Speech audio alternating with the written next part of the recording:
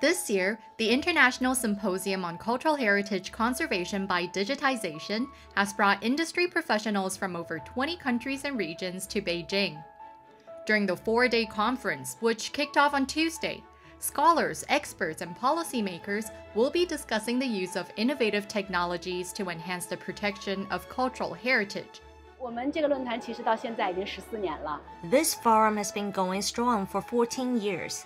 Initially, it was hosted solely by Tsinghua University. Today, we have the support of international organizations and the Beijing municipal government. In the future, I hope more cities from different provinces and countries around the world will join us. My aspiration is for this symposium to become a global trendsetter in the field of digital heritage. At the symposium's opening ceremony, participants witnessed the signing of the China-Greek Joint Laboratory on Digital Heritage. China and Greece are nations that epitomize Eastern and Western civilizations respectively. Both countries possess rich cultural heritages, much of which has sadly suffered damage over time. Addressing this issue presents an opportunity for us to collaborate and share solutions.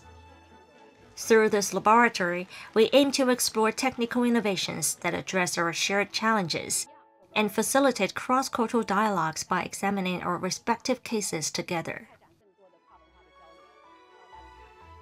In the following days, the conference will feature themed discussions, visits to heritage sites, and a captivating digital exhibition. Experts will present cases on digital heritage innovations, examining cutting-edge solutions in preservation and accessibility.